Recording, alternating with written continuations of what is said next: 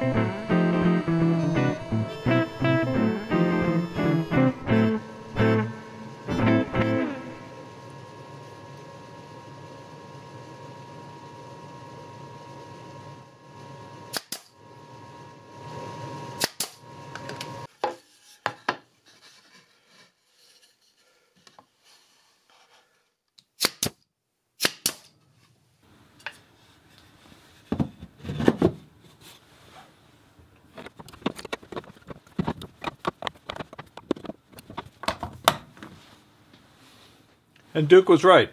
I like this better. Thanks for watching.